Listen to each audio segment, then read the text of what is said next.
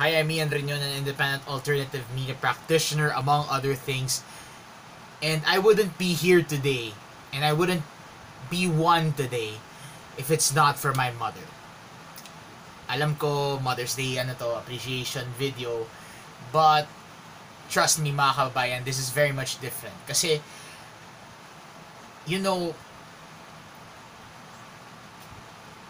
yung una nagsabi sa akin na, siya yung nag-introduce sa akin or nagsabi sa akin na, anak, kaya siguro ganyan yung naiisip mo kasi nung bata ka, sinabi sa akin ng pedia mo, yung pedia ko, na meron kang may napapansin siyang signs na na autistic ka or masasabi natin na symptoms siya ng autism spectrum disorder or ASD. Pero sinabi sa akin, sinabi sa kanya ng nanay, sinabi ng pedia sa nanay ko, if as much as possible, wag niyo siyang ipasok sa special school kasi napaka-mild ng case niya, and with your intervention he can live properly, and he wouldn't have to suffer too much because of his neurodiversity. Doon pa lang nagpapasalamat na ako sa kanya kasi honestly, it would have been worse. I mean, come to think of it, mga kababayan, all of my autistic traits are just manifesting if I'm alone. Alam nyo to, mga kababayan, this is already what we call masking. And since napapansin ko rin na yung isa sa mga nasabi ko rin sa part 1 na nung 3-part series ko on autism in the Philippines, na may pinsan ako na talagang suspetsya ko na siya, nasa autistic spectrum din siya. So yeah, I think it's really something. Now, I am very much as I said, hindi man sa utang na loob to mga kababayan, but I'm just grateful na she allowed me to live a normal life even if I'm neurodivergent.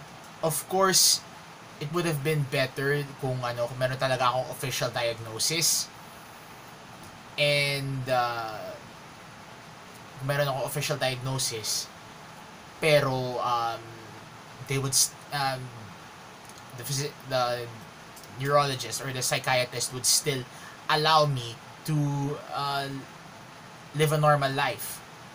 Kaya lang, during the 90s and the early 2000s, and even until now, medyo preempting na to dun sa part 2, at kakatapos ko lang i-record ang part 2.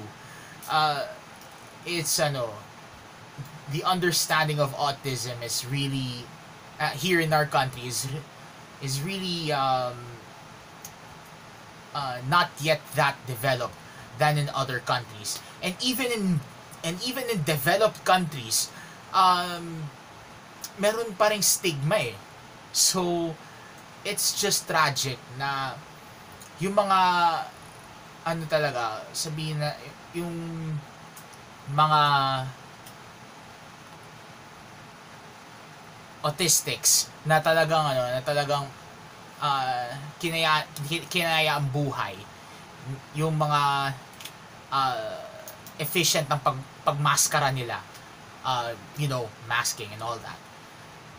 Syempre masakit din sa kanila na na hindi sila na-diagnose because they just wanted to be their autistic selves. And so do I. But again, I am still grateful that my mom allowed me to grow in a normal school, in a normal setting. Of course, hindi ko naman babalik ang ang nakaraan, but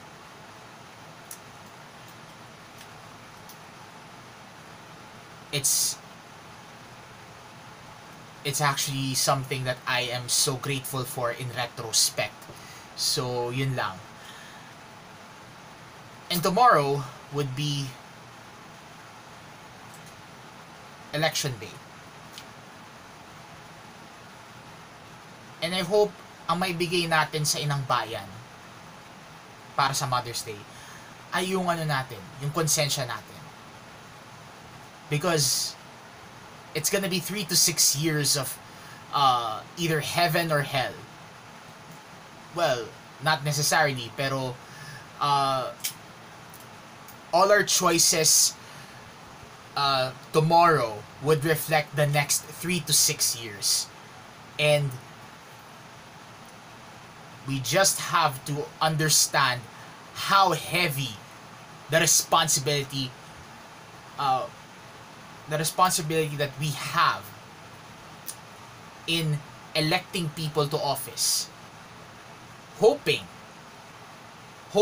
very, very hard that they would not screw up and they would do their fucking jobs. So, ayun. But of course, I would have to make a follow-up video on Tuesday. Ewan ko kung bigla ang live ba to o recorded video or whatever. Pero, sometimes we have to understand the risks and the implications of everything that we have done in the past 3 months of campaigning. We just hope that when the dust settles, there are still bridges that are very intact for us to cross, because everyone is just burning bridges left, right, and center. If not burning, demolishing them, o nilalagyan nila ng patibong or landmines ready for it to be demolished or whatever. But I'm getting ahead of myself. So, this is just, kaya sabi ko sa inyo mga kabayan, this is a very different appreciation video for Mother's Day. Kasi, it's not just an appreciation for my own mom for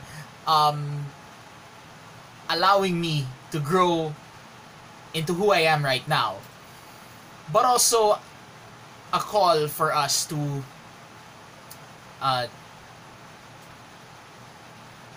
help Inang Bayan be the best she can be. Also, I would like to greet all the mothers out there, especially my girlfriend's mother and the Virgin Mary, of course. A happy Mother's Day. So, with all that said, this is Intrepid Inang Riñon, reminding you to, at all times, now more than ever, be the salt of the earth and the light of the world. Until then, look alive, stay alive, and as always, thank you for watching. See you in the polls tomorrow, and see you next time. Ian out.